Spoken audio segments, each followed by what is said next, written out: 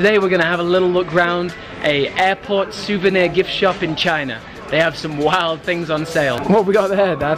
This is interesting. This is a packet of wild bird eggs. As you do. Some kind of preservative. Chicken feet. Some kind of chicken innards. Chicken wings. Some dried fish.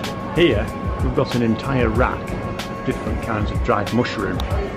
This looks interesting. This is probably a kilo of mixed snacks. I really would like to buy that. I bet that looks very good. All sorts of tasty bits and pieces in there.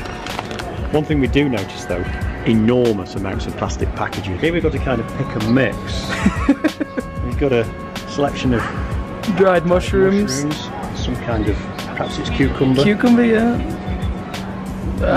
Maybe that's ginger. Ginger? No, I don't think that's ginger, is it? Oh yeah, that's definitely ginger.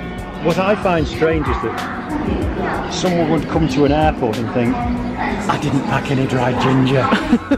We've got some dried packaged meat. Probably pork. Yeah, it's extremely fatty to our taste. Yeah, that one's very fatty. Look at this here. It gets bigger and bigger. Oh no. A leg of pork. Huge leg. So we look at the price here. That's about £70. £75. £75. Again, $80. Woo. The one thing I need is an airport. It's a leg of pork. We really only have Skittles, Snickers and Dove. That's about the selection of candy. Only ever one kind of chocolate bar in an enormous store. We've got sesame slices, durian cake, components cake, cowhide candy, some kind of pea or bean.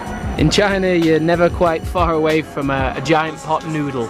They love these things and they always have hot water taps on the trains in the airport so you can just make one on the go. And then just everything here you really just wouldn't see in England, just a random fruit selection. You're just gonna buy a mango, cut it up and eat it with your leg of pork.